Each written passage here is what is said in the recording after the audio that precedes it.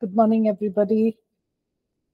Warm welcome to all of you to week 3 of our class, of our course on marriage and family. I hope all of you are doing well. It's good to see some of you in. Welcome to all our e-learning students also for making time to listen, to learn, and to go alongside with us on the course. Let's just start with a word of prayer and then we'll move right in.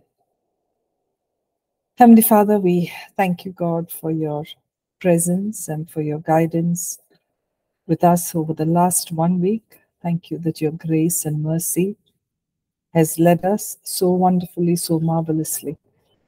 Lord, even as we look to you, we sit together, Lord, in this class of learning about Christian marriage and family. Father, we pray that you will align us to your word. You will align us to your truth. Give us the wisdom we need. Father, we pray that we will be guided by your Spirit, Lord, in every decision that we take in marriage and outside of marriage. Father, I pray for every student here. Lord, I thank you for their homes, for their lives, wherever they are in right now. Thank you for the plan and purpose that you have for them. Lead them, God, in your guidance, in your strength. But even as we learn together, I pray this will be a time of enriching, of equipping, and Holy Spirit, also a time where you convict us, Lord, to live according to your ways. We ask all this in your precious name. Amen. All right. Thank you once again for coming in. I hope all of you can hear me, and I hope I can hear you all as well. It would be great just for someone to just unmute and say a hello, because I think sometimes there's a problem with my Google Meet. Just somebody just saying hello. Hello, ma'am. Okay, hi, Chira. Okay, I can hear you. Thank you. Thanks. Okay, so we looked at, last week we were looking at how we prepare for marriage, and we looked at 7 areas of preparation. Would somebody like to quickly just take everybody through a refresher of those 7 points that we spoke about last week? Quickly, 7 points. You could just tell me the headings, just share the headings. That'll be like a refresher for all of us on this call. Any one person?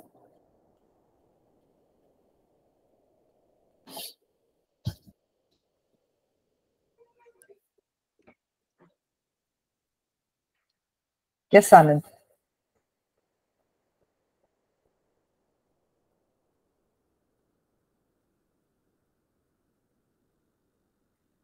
Yeah, somebody?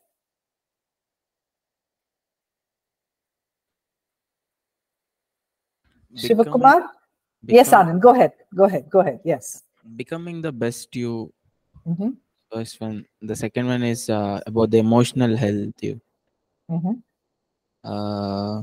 Third one is about this management personally.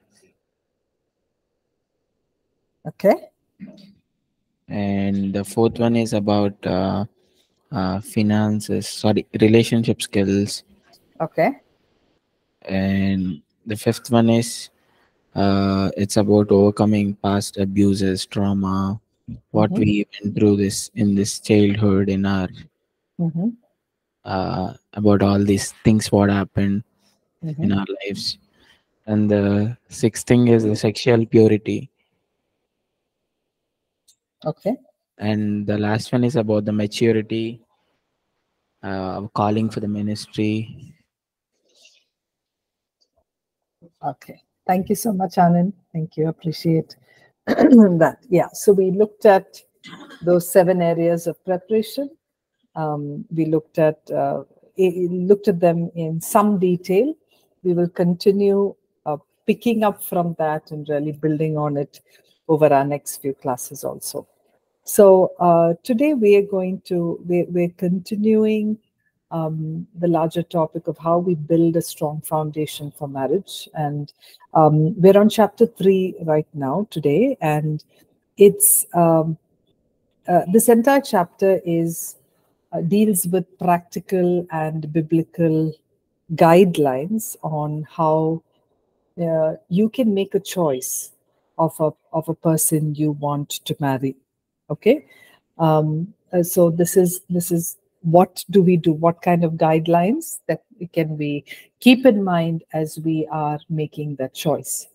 Now, when we're looking through this entire chapter, because we all come from probably different cultural contexts, we want to be aware that how we choose to marry or how we make a choice can vary in across cultures.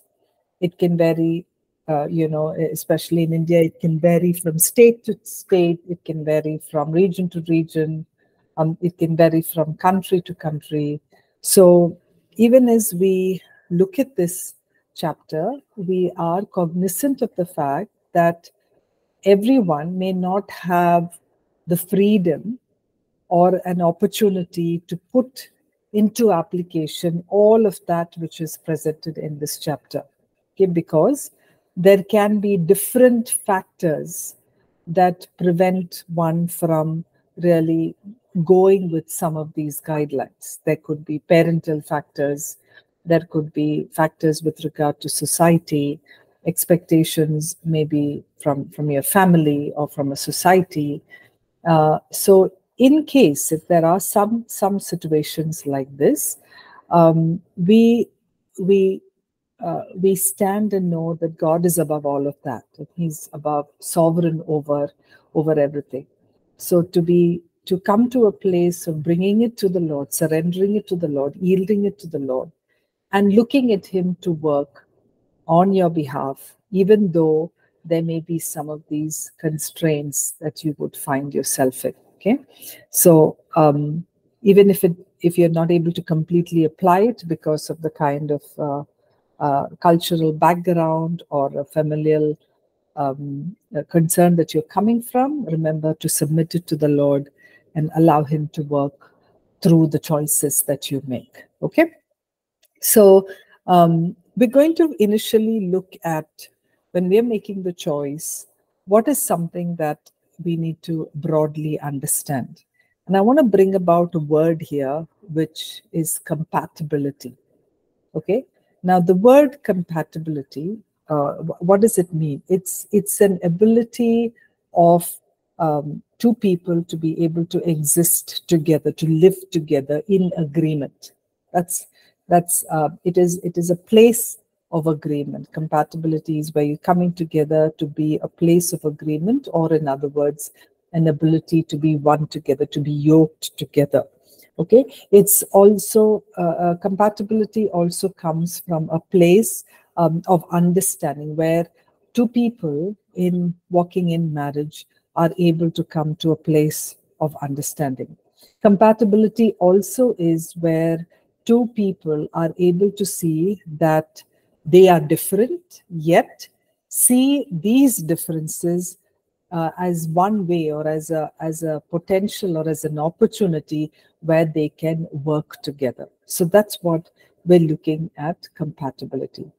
So as we've been looking up in our earlier chapters, that marriage is coming together of two people, right, of two different individuals, and this coming together, being one, this union is in the body, in the soul, as well as the spirit, and that's the place of agreement, right, that you're looking at. So it's an important place to look at, to be compatible in these three realms: the spirit, the soul, and the body. And so we will look at each of them in a little bit of detail. Okay, so let's look. The first is spiritual compatibility.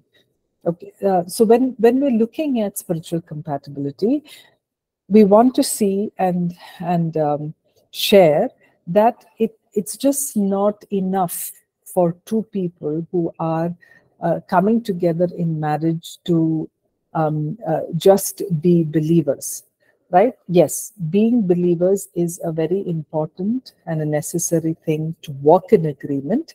It's important to move a little ahead of that in understanding what could be the commitment, or the way, the love, the the attention, the compassion, the passion that they use or they have in establishing that relationship with God, or what are the disciplines that they carry out in their walk with God. What do they see as their calling or as their destiny is? So as we said, being believers is just not enough, but that both have similar commitments, similar passions, and similar disciplines that will help them to grow together, to work with one another. Okay, so why is this important? Is that let's say even in disciplines of marriage, maybe one person is disciplined every day to read scripture, to be at a time of prayer, to go in for Bible studies, spending a lot more time in devotion, whereas the other person may not be, may just be a Sunday goer. So this difference in this kind of a spiritual passion can, of course, become a place of conflict, right? Now, even as we've said this, if there are any of us over here who are married and realize that there is an incompatibility in this, that may exist in this area, this definitely is not an excuse that we can use to move away from one another. It is to be able to be aware, recognize that there is this difference, and keep working on the marriage with the help of God and wisdom in this area. Okay, so that's the first one. What we're looking at is spiritual compatibility. The second one that we're looking at is emotional and intellectual compatibility. Now, we do see that the soul has the intellect, the mind, the will, and the emotions. It is in that level that you connect with one another. Okay, so when you are making a choice of a person, one area to check of compatibility is how well you are able to relate with somebody else emotionally and also intellectually. Is there a place where you can mutually understand one another? Are you able to respect each other? Are you able to understand what kind of emotions a person is going through? How best do you find yourself expressing your emotions together? Is there a place of comfort in being able to understand each other's emotions, right?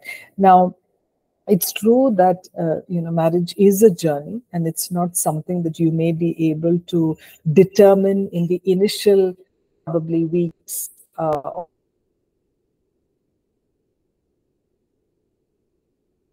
of your interaction with the person. Never have a very broad idea of the kind of compatibility that you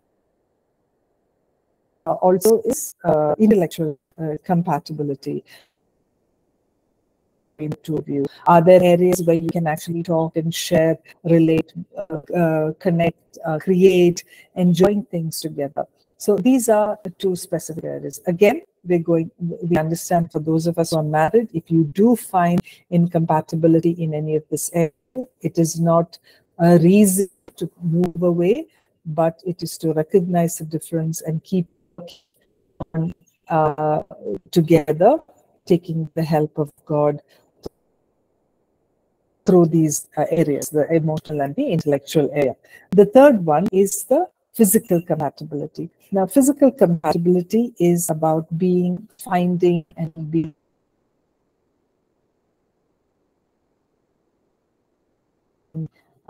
attracted in a way that you appreciate appearance or beauty that you see. So there's nothing wrong in being excited about that. Okay. However, it's not something that we take out of context. It has its right place, and that shouldn't be the primary reason for why you make a decision. The physical compatibility, the way someone looks or their beauty or their appearance, shouldn't be the only reason why you want to marry someone, although it is important to feel physically attracted to the person that you're marrying. Okay. And the fourth one is compatibility in life's calling. So in this area, it is to understand what you want to do in life, what God is calling you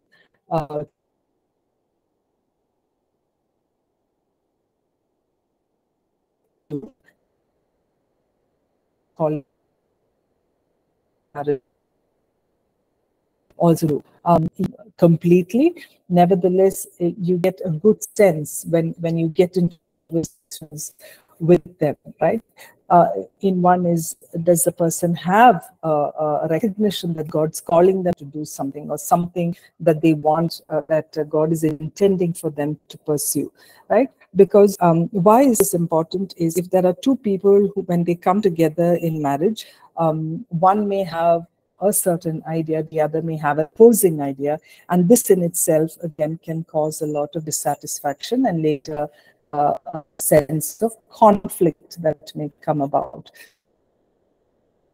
May have an understanding of getting ministry, whereas the other person may want to, work on in a corporate setting, or maybe build a business. So to understand, to ensure that it doesn't lead to dissatisfaction and thereby having a conflict as a result. Okay, so these are 4 areas of compatibility that we can broadly look at even as we make a choice. Okay, now even as you're looking for these areas of compatibility, that you need to look out for is to really check to see if there are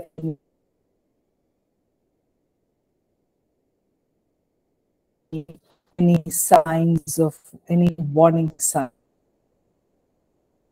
whether there are things or indication areas of difficulties that make you do see such signs. If you do observe such signs, it's important to resolve these or address these before marriage. So to critically look at some of these areas, because with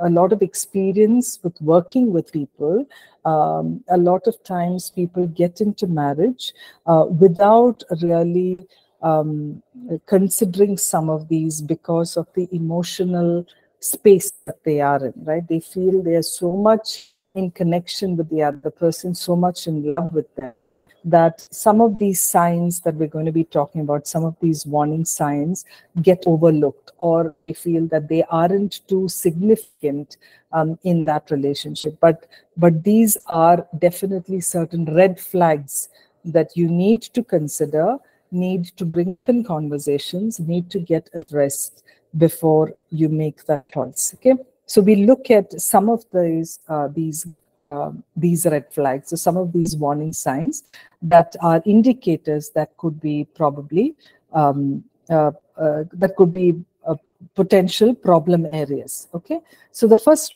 is the signs. Now, how does this pan out, or how do you see of this, is in the way that how responsible are they in the things that surround them, in the things of their own workplace, in the way that they have towards people who are close to them. What kind of readiness are they showing for marriage and for family? Have they been working to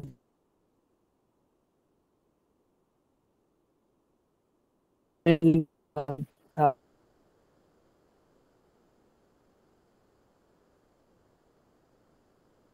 an understanding of marriage? Have they preparing themselves financially in being able to take responsibility of standing in that role of marriage? And it's just not in one area, but in multiple areas. If there are signs of authority, that is a red flag. The second one is signs of a lack of preparation. So how are they taking time to prepare themselves in that?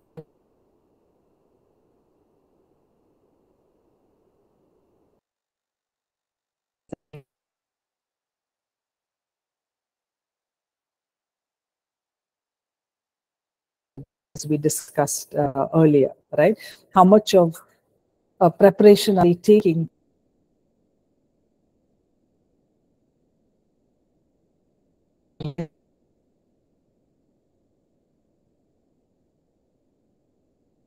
home to bring the bride, and the bride waits on and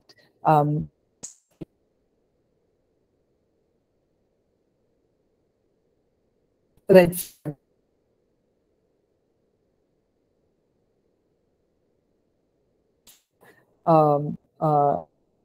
issues within their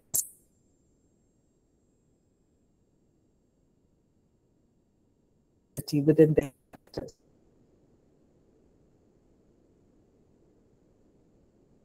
For example, are they holding a job well? Are there repeated jobs that they are significant issues, emotional?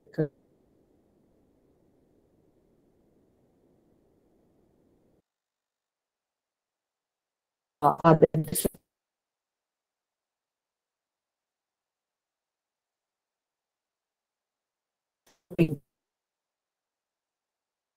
manage their own personhood?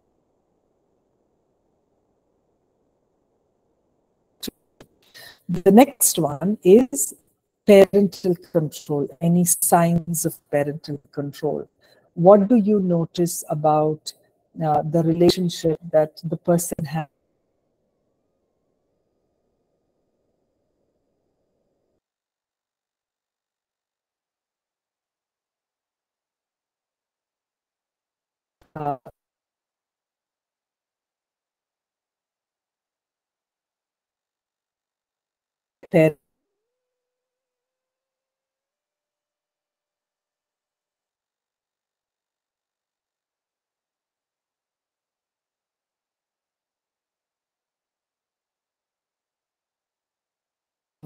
Involved even in the marriage, they become as the next spouse who is there in the marital relationship. So any kind of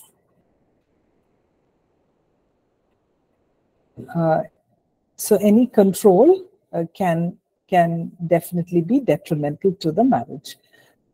Yes, Anand, I think you have a question. Would you like to unmute and share? Are you all able to hear me?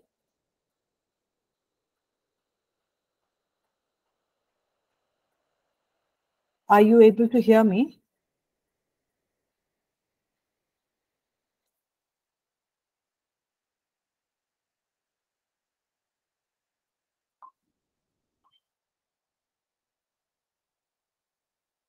Am I, Anand, I think you raised your hand. Was it for a question or okay, you all are able to hear me. Is there anything that you all want me to repeat? If you all have not heard anything, is there anything that you want me to repeat? Ma'am, can you unmute yourself? Can you unmute yourself? I'm unmuted. Anand, you can't hear me? Can you hear me now?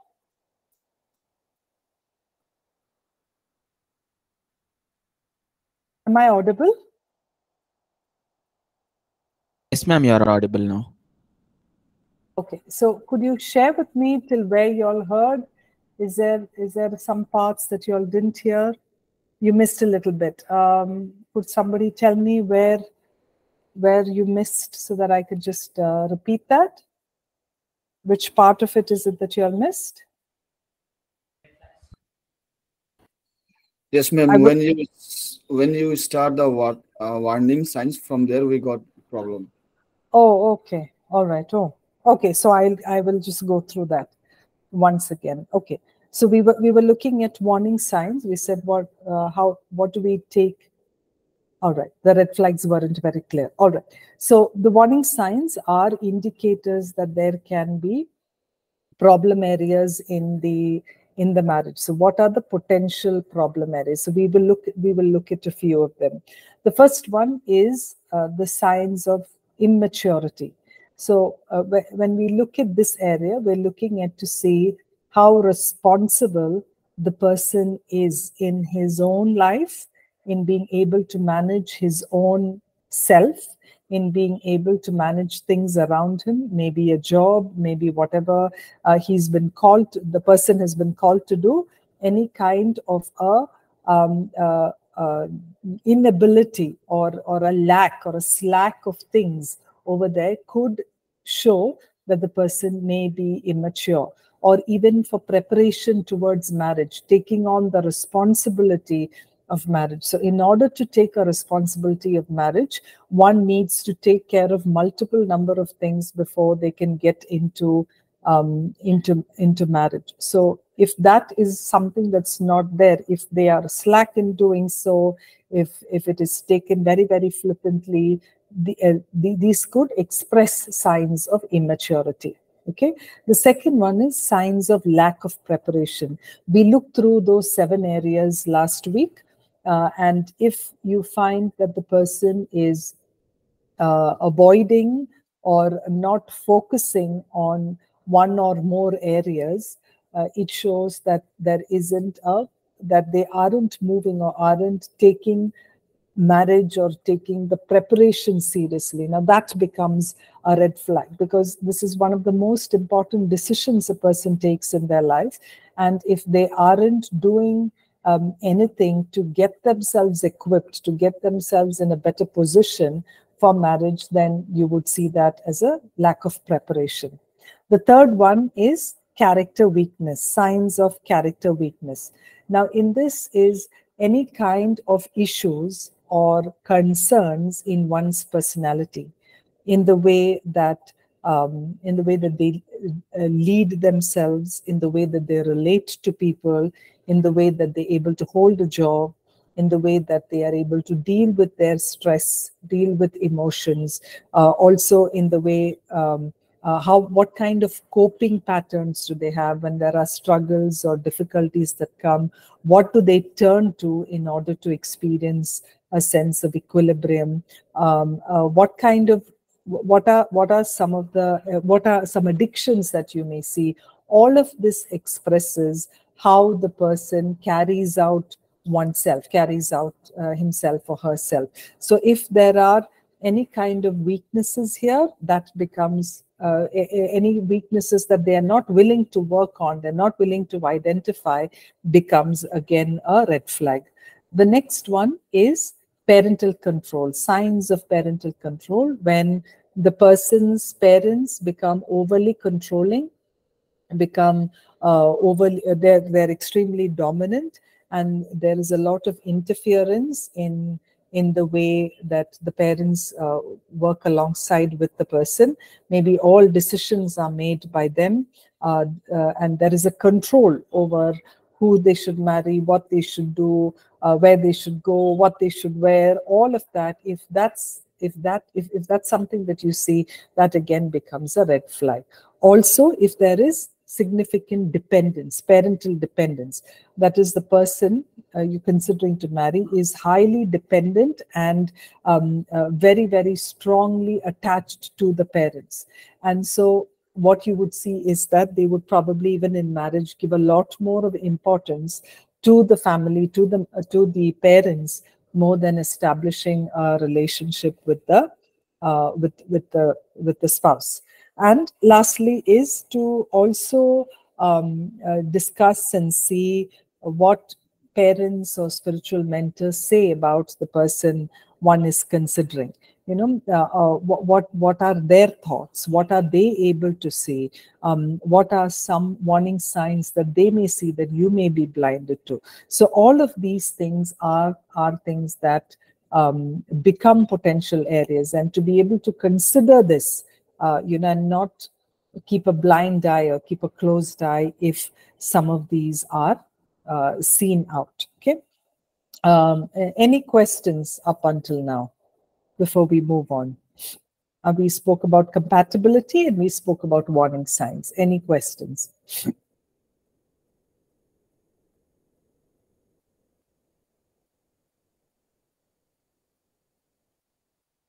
Okay. So we will move on.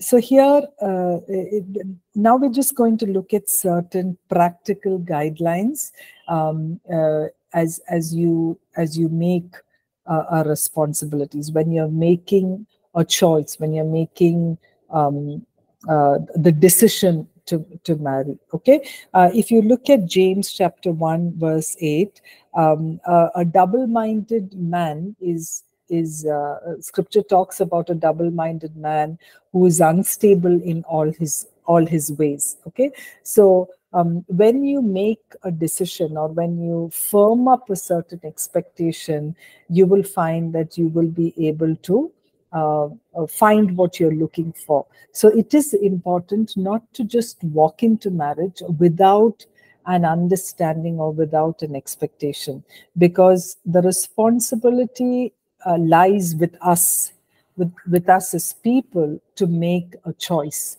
Okay, so God puts on us as a responsibility to make a choice, keeping the larger guidelines in marriage. Okay, so God has given each of us the choice and the liberty and the freedom to make the choice of who to marry. And so in order to do that, we must firmly make up our minds and understand or know what we want in marriage, or what we want to see in the person we are marrying. So it's a good practice to be able to write down and put down areas of things that you expect, areas of expectation, or things that you expect you would like to see in your partner or the person you want to marry. And it is important to be sure about it, to be firm about it, so that there isn't any cause of question at a later point of time. Okay, so be clear about the kind of person you would like to marry, and even as you are putting down those expectations, be realistic. Be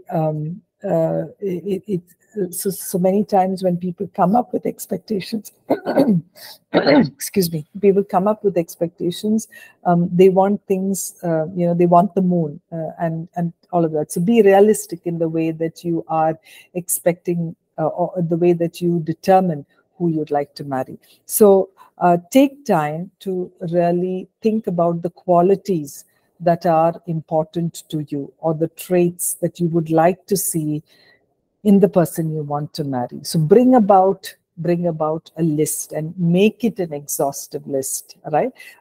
It's important to know specific details about what you are looking for. Determine to see what is extremely critical for you, and also determine to see what may be good to have, even though it may not be critical, what may be good to have. Write down what your expectations are of marriage. What is it that you would want to see? How do you visualize the home and the family coming up? What is it that you would like to see about your home and family? Build a picture of it, bring words to it, understand what is it that you'd like. Because when you have a clear picture in mind, then you're definitely seeking for someone who will be able to walk alongside with you to create a marriage like that. Again, what is important to remember is that even though marriage is not everything about what you can get from the other person, it is also what you can bring, what you can how you can also add value into the marriage. So at the same time, take time to really understand and reflect what are some qualities or traits that you will bring into the marriage, or you bring because of who you are, or what kind of a person you are, that you can bring in for the benefit of the person you're marrying. Okay, think about how you would like to build your home and your family alongside with your spouse. Okay, so even when you look at answering these questions, be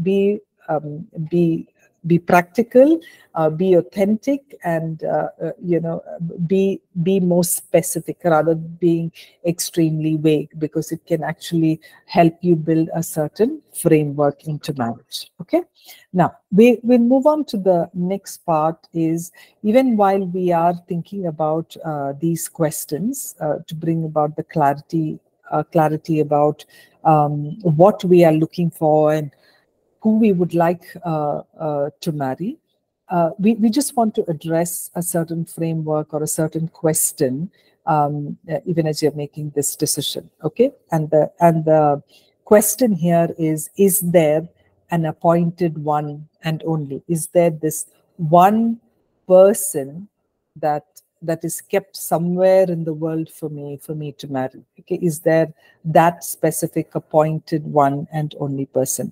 So we'd like to take some learnings from one of the a good love story that's there in the Bible, and I'd like someone to read it out. It's from Genesis chapter 24, verses 1 to 15. Genesis 24, 1 to 15. It's a fairly long chapter, long passage, but it's okay. I think we can read it, because just to get some insights into this question: is there this one and only person for me to marry? So is there someone who can read out Genesis 24, 1 to 15? Abraham was now very old, and the Lord had blessed him in everything he did. He said to his oldest servant, who was in charge of all that he had, "Place your hand between my thighs and make a vow. I want you to make a vow in the name of the Lord, that the God of heaven and earth, that you will not choose a wife for my son from the people here in Canaan. You must go back to the country where I was born and get a wife for my son Isaac from among my relatives." But the servant asked, "What if the young woman will not leave home to come with me to this land? Shall I send your son back to the land you came from?" Abraham answered, "Make sure that you don't send my son back there. The Lord, the God of heaven, brought me from the home of my father and from the land of my relatives, and he solemnly promised me that he would give this land to my descendants. He will send his angel before you so that you can get a wife there for my son. If the young woman is not willing to come with you, you will be free from this promise. But you must not, under any circumstances, take my son back there." So the servant put his hand between the thighs of Abraham, his master, and made a vow to do what Abraham had asked. The servant, who was in charge of Abraham's property, took 10 of his master's camels and went to the city where Nahor had lived in northern Mesopotamia. When he arrived, he made the camels kneel down at a well outside the city. It was late afternoon, the time when women came out to get water. He prayed, "Lord, God of my master Abraham, give me success today and keep your promise to my master. Here I am at the well, where the young women of the city will be coming to get water. I will say to one of them, 'Please lower your jar and let me have a drink.' If she says, 'Drink, and I will also bring water for your camels,' may she be the one that you have chosen for your servant Isaac. If this happens, I will know that you have kept your promise to my master." Before he had finished praying, Rebecca arrived with a water jar on her shoulder. She was the daughter of Bethuel, who was the son of Abraham's brother Nahor and his wife Milcah.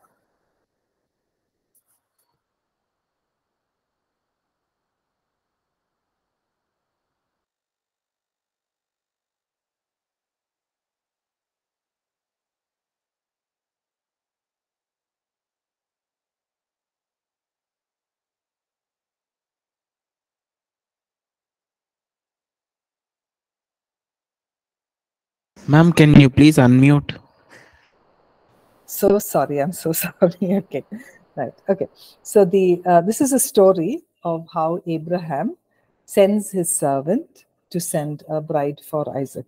And we're looking at this passage basically to understand this one question: is there that one and only person that we have to find to be married? Okay, so we're just going to look at certain insights.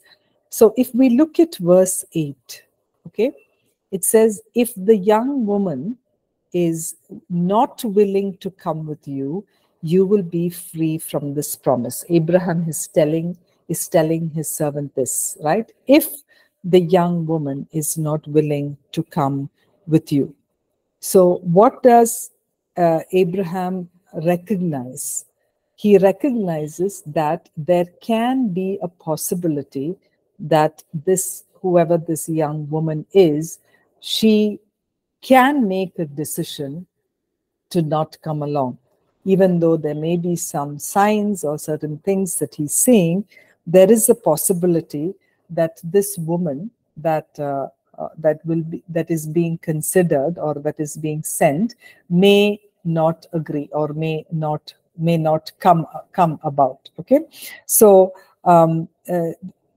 what we are seeing over here is that Abraham's servant did go in search of a bride and was depending on the Lord for that guidance. Okay, and one of the ways that he had to discern that guidance is what you will see later in later on in that chapter. You will see that once Rebecca comes, the servant is actually watching her to see if it was the right person, if she was the right person. Okay, so I think it's verse 21. It says, the man kept watching her in silence, to see if the Lord had given him success. Okay, so although he went with that understanding that God is guiding him into,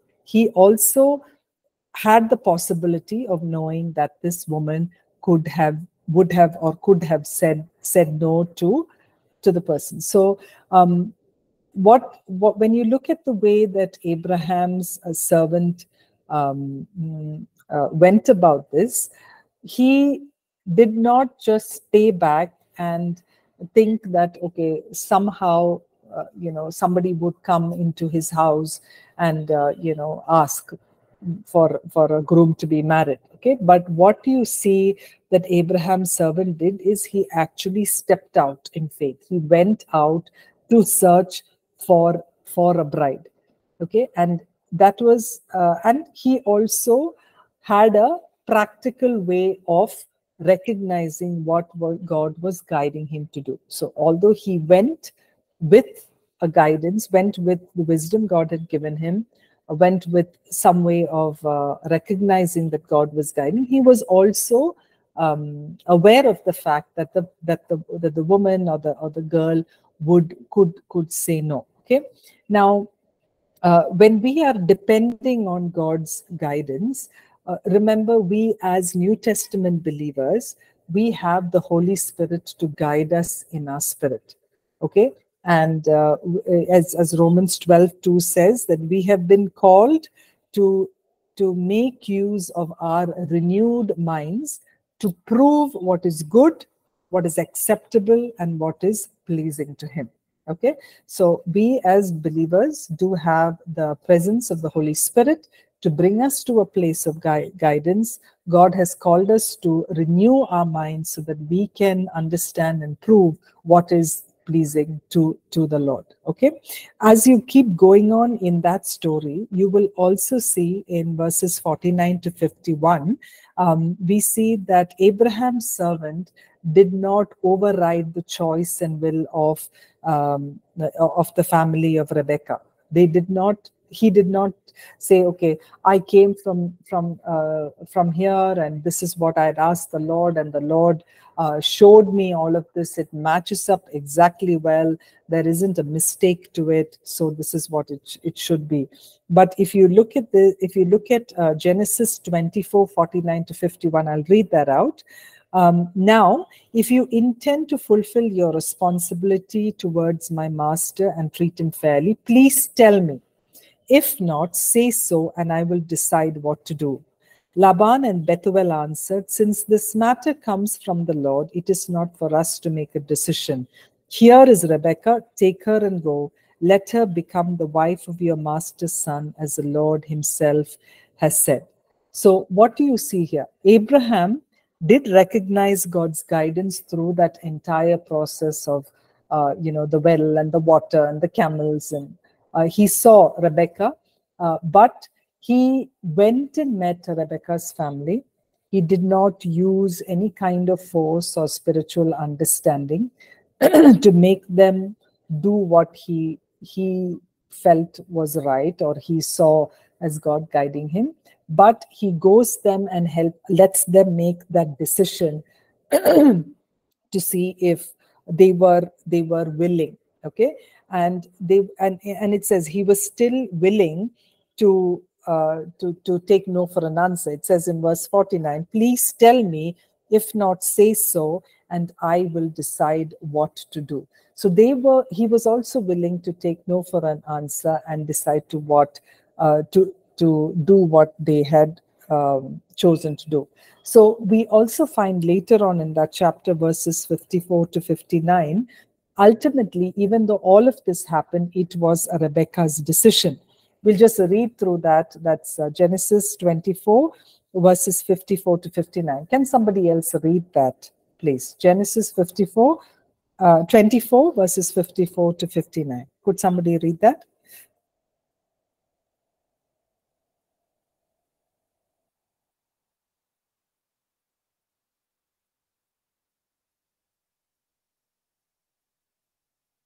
Somebody? Could somebody read that, please?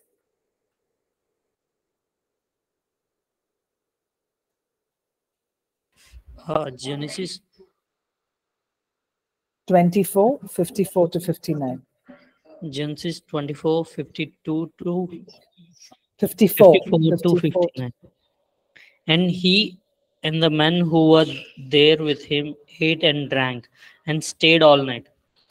Then they arose in the morning, and he said, send me away to my master. But her brother and her mother said, let the young woman stay with us a few days, at least 10. After that she may go. And he said to them, do not hinder me, since the Lord has prospered my way. Send me away so that I may go to my master. So they said, we will call the young woman and ask her personally. Then they called Rebekah and said to her, will you go with this man? And she said, I will go. So they sent away Rebekah and their sister and her nurse and Abraham's servant, his men. Okay, thank you, Anand. Right. So if you see this, we see that the family called Rebecca and finally asked her. And she was the one who made that choice. She made the choice to decide to go or, to not go. So she could have said no, but she decided to say yes. So, it's possibly right that she may have had the peace to say yes, okay? And in a way that, God probably would have prepared her heart to do that. Nevertheless, she was the one. She had to recognize that and then say or respond. She needed to recognize the guidance that God was giving her personally in order to go ahead. Okay, so so when we look at guidance on what are we looking at? We're looking at, there are certain factors that we're looking at. One, it should be in the Lord. It should be a teaching of the scripture. It should be an inner witness of the Holy Spirit. Okay, it's a decision that a person needs to make. You're not overriding the family's decision, and you're taking the words of the person in check over there. Okay, ultimately knowing that it is their decision to be married. So so from what we have understood, from what we have read through, we believe that there is just this. There's just not this one person, but there can be many people who can potentially become a spouse or become a partner in someone's life. But it is with the guidance, with God's guidance, with wisdom, with the understanding that He gives you. You need to make a choice of marrying one person.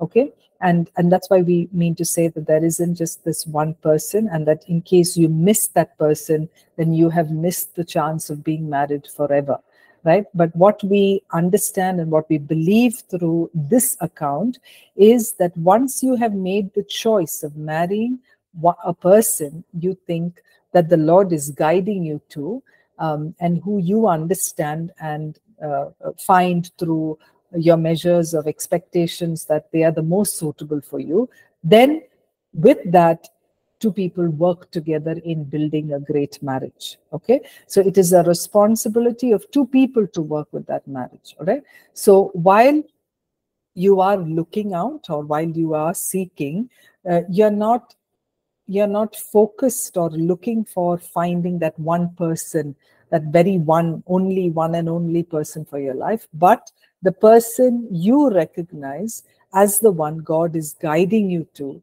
and you determine would be the right person for you. So someone who you feel God is guiding you to, you recognize God is guiding you to, and you sense and you know, or through the expectations you've put up, is that you determine as the person that is most suitable for you. So the one that you choose with his guidance, with the knowledge he's given you, with the wisdom he's given you, finally becomes the one for you, becomes the one person, as the very one person for your life who you would like to marry. Okay, all right. We're at 10:50 right now. Let's break for a 10-minute break and come back. So at 11 o'clock we shall resume class. You could just have a cup of coffee and come back at 11.